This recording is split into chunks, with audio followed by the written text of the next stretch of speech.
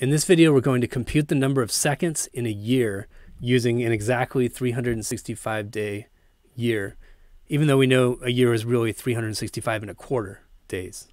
So we'll go ahead and start from that 365 days.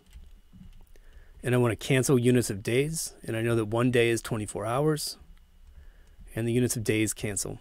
Then I remember that 1 hour is 60 minutes, units of hours cancel, and finally I remember that 1 minute is the same as 60 seconds, and the minutes cancel, and our only surviving unit is those seconds. Everything in the denominators here is just ones. So all I have to do is take all these numerators and multiply them, and I'll have my number of seconds. And I end up with, to 3 sig figs anyway, 3.15 times 10 to the 7 seconds. In other words, more than 31 million seconds.